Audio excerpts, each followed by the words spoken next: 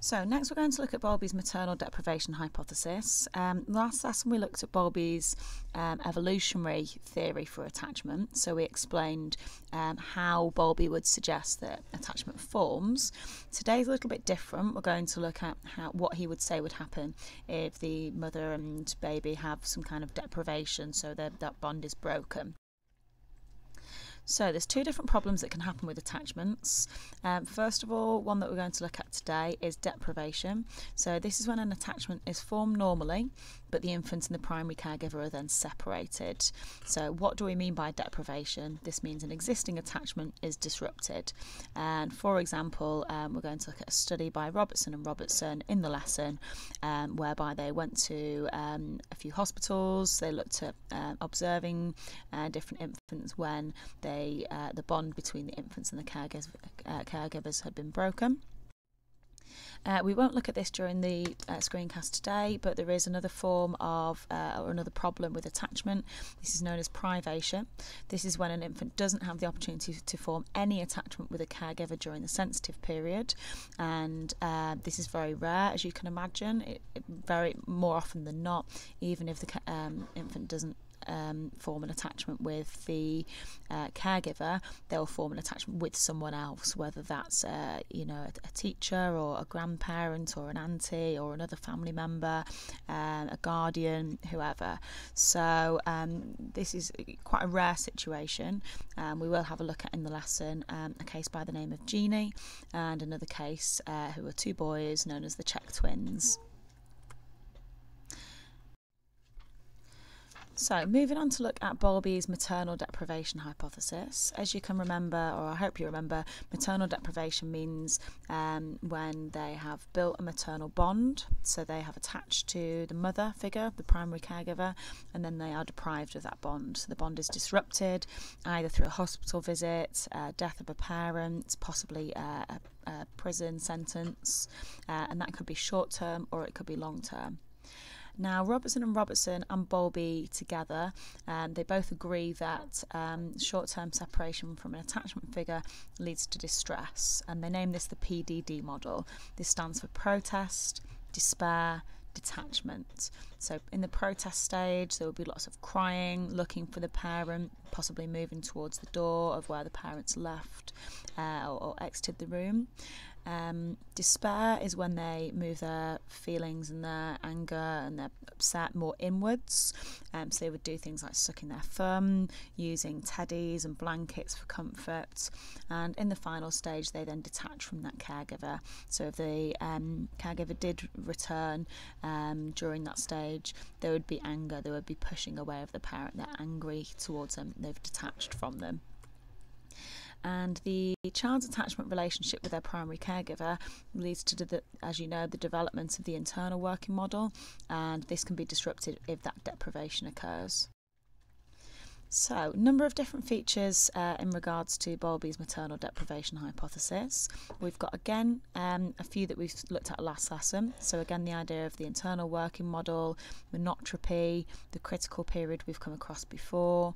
The three on the kind of left-hand side are quite new for today's lesson. So, the PDD model, the effects of deprivation being irreversible, and the consequences of deprivation themselves.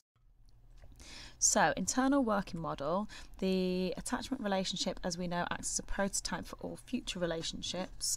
Therefore, disrupting the internal working model and disrupting the attachment can have really severe consequences.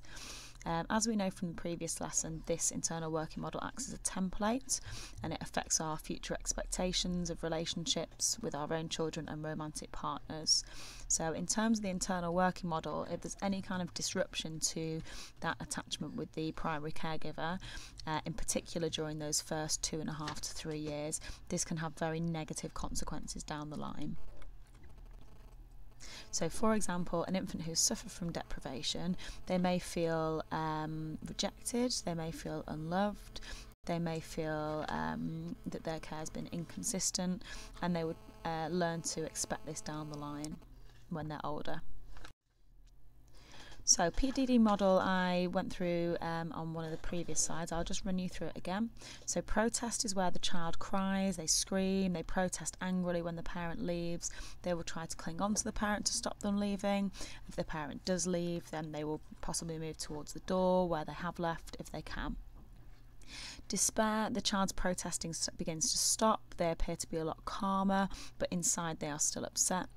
The child refuses any other's attempts for comfort, and they seem to comfort themselves, and they seem quite withdrawn, uninterested in anything. As I said, they might use kind of dummies, blankets, toys in their own attempt for comfort. And finally, detachment. If the separation continues, the child will start to engage with other people again, but they will reject the caregiver on their return, and they will show signs of anger towards that caregiver. So, next feature of the deprivation hypothesis is monotropy. So, Bowlby believed that the primary bond with the, usually the mother, the primary caregiver, is a lot more important than any other of the bonds. As we said, this bond develops first, and it's different from any other subsequent attachments. Linking this to deprivation, if the bond's broken through deprivation, this would have detrimental effects, of which I will go through with you on the next couple of slides. The critical or sensitive period, as we know, if the mothering is delayed until after 2.5 to 3 years, then this, Bowlby said, was almost useless. Equally, if it's broken or disrupted during this first 2.5 or 3 years, then the infant will suffer from irreversible long-term consequences. This might be separation, or this might be loss. And to recap, in terms of those consequences, cognitive difficulties, social and emotional difficulties, and intellectual difficulties. So these are the irreversible consequences of deprivation. The disruption of attachment leads to cognitive, social, emotional and intellectual. And a particular example of emotional difficulties is affectionless psychopathy. And this is the idea that a person isn't able to care about or feel any affection towards other people. So, a study that we can use to support the maternal deprivation hypothesis is called the 44 Thieves study. It was conducted by Bowlby in 1944. He used an opportunity sample of 88 children.